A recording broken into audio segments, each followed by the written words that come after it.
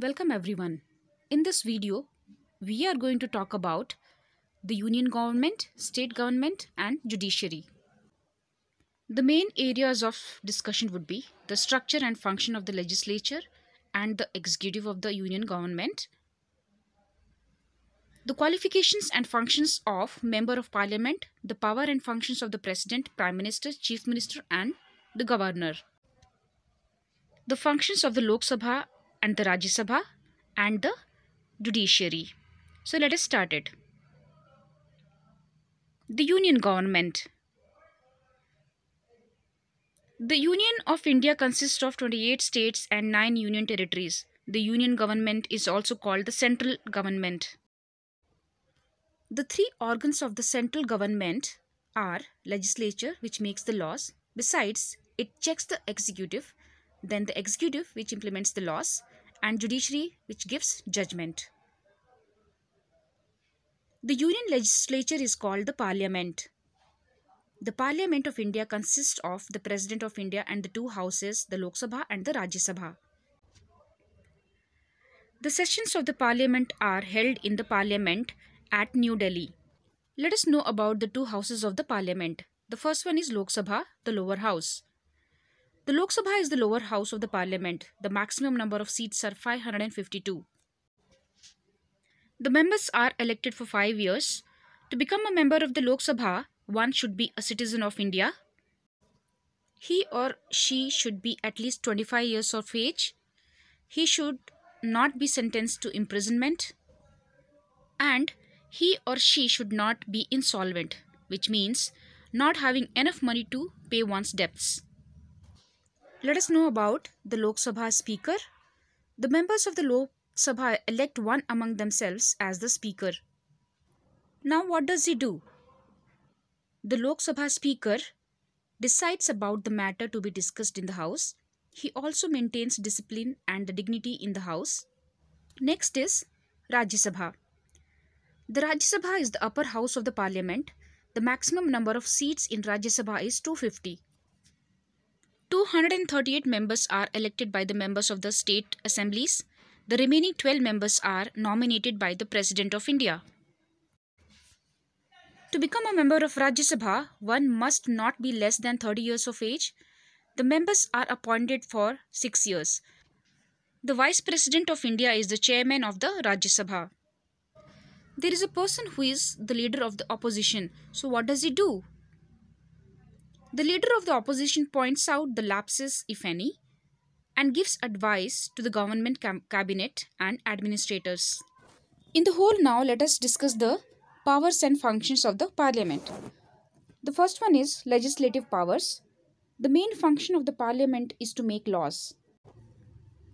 Whenever necessary, the Parliament can also amend or revoke the existing laws. The main function is to make the Council of Ministers accountable to it. If the functions and behavior of the Council of Ministers is not conducive, they are removed through non-confidence motion in the Parliament. Let us now move on to financial powers.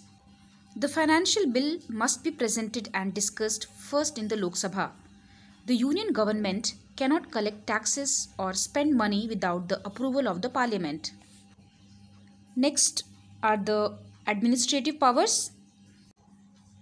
The ministers are responsible to answer the questions asked by the members of the Parliament. Next is the authority to amend the Constitution. The Parliament has the power to amend the Constitution. So we have discussed about the Union Legislature. Now we will discuss about the Union Executive.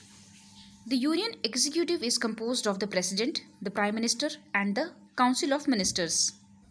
We shall now discuss the powers and the functions of the President and the Prime Minister. The President. The President is the head of the Indian Republic. He is called the first citizen of the country. His official residence is Rashtrapati Bhavan. The elected members of both the houses of Parliament and the members of the legislative assemblies of all the states elect the President of India. To become the President of India, one must be a citizen of India and must have completed 35 years of age. The President is elected for 5 years. Let us now move on to the powers of the President. The President appoints the leader of the majority party as the Prime Minister. On the advice of the Prime Minister, he appoints the other ministers. The assent of the President is necessary for any bill to become a law. The supreme command of the defense forces is vested with the President. He has the power to declare war or peace. The President has the power to appoint the judges of the Supreme Court and the High Courts. He has the power to grant pardon or confirm the punishment. Shri Ramnath Kovind is the current President of India. Now let us move on to Vice President of India. Shri Venkaiah Naidu is the current Vice President of India. The members of both the houses of Parliament elect the Vice President. To become a Vice President, one must be over 35 years of age. The terms of office of Vice President is for 5 years. He is Chairman of the Rajya Sabha. He discharges the function of the President during the absence of the President. The next executive is the Prime Minister. The Prime Minister plays an important role in the parliamentary system of government. He has the prime responsibility of protecting the national security. He is the leader of the Lok Sabha. He allocates the portfolios of the ministers. He has the power to reshuffle the cabinet. He has the power to recommend the appointments of ministers to the President. He has the power to recommend removal of the ministers to the President. We have finished the union government. Now let us move on to the state government. The states have their own governments. Though their extent of power is limited, they have autonomy in their matters. The states are formed on the basis of languages. The state language of Karnataka is Kannada. Our constitution has laid down uniform system of administration in all the states. The state governments have similar government structure as the Union Government of India. Let us now move on to the state legislature. The three organs of the state government are the legislature, executive and judiciary. The state legislature is composed of the governor and the legislature. The state legislature have the two houses called the Legislative Assembly and the Legislative Council. Let us know about both the houses. Legislative Assembly. The Legislative Assembly is the lower house. There are 224 seats in the Karnataka Legislative Assembly. The members of the Legislative Assembly, that is MLAs, elect one among themselves as Speaker of the House. The MLAs are elected for a period of 5 years. However, Assembly is not a permanent body. To become a member of Legislative Assembly,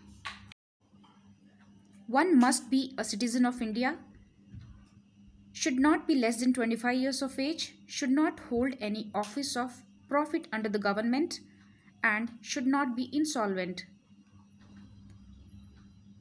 Let us now know the powers and functions of the Legislative Assembly. In all financial matters, the decision of the Assembly is final. The Council of Ministers are responsible to the Assembly. When the majority of the members of the Assembly find the government policies unsatisfactory, they may, through non-confidence motion, make the Council of Ministers resign. Another power or function is that the members participate in the election of the President of India. The second house is the Legislative Council, which is the upper house. The membership of the Legislative Council is not more than 1/3 of the membership of the Legislative Assembly. The number of members in the Karnataka Legislative Council is 75. They are called MLCs. They are elected for a period of 6 years. They should not be less than 30 years of age to become a member of Legislative Council. A few members are nominated by the governor and others are elected by the members of Legislative Assembly, local bodies, registered graduates and teachers. Let us now move on to the state executive. The state executive is composed of the governor, the chief minister, and his council of ministers. Let us now understand about the governor and the chief minister. The first is governor. The governor is the head of the state executive, but in actual working, the chief minister is the chief executive. The president nominates the governor, whose term of office is for 5 years. To become a governor, one must be a citizen of India, should have completed 35 years of age, should not be a member of either parliament or state legislature. Governor appoints the chief minister and on his advice appoints the rest of the ministers.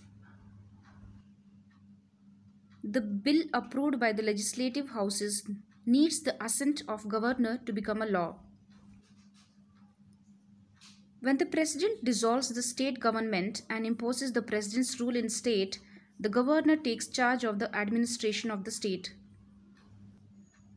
Next is the chief minister.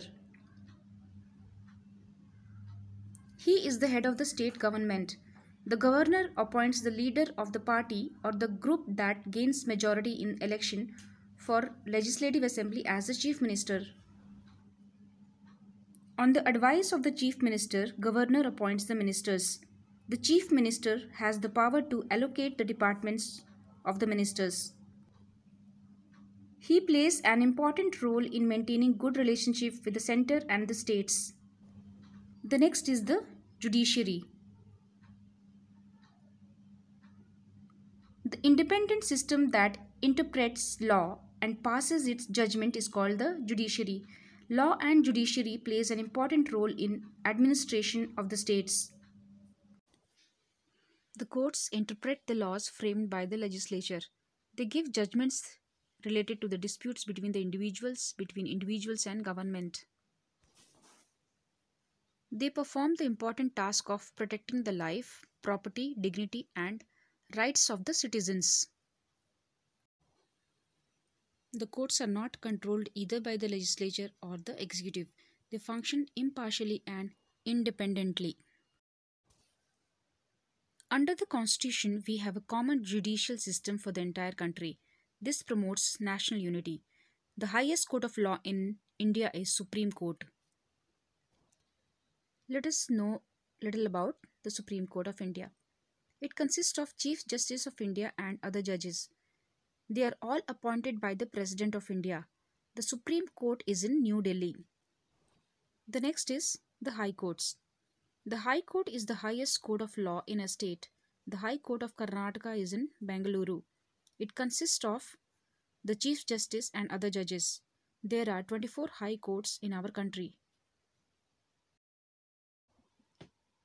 Let us now know about the qualifications of a High Court judge.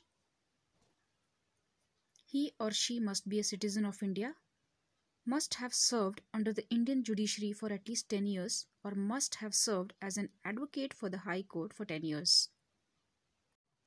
This flowchart clearly explains the 3 organs of the Government of India. That's all in this video.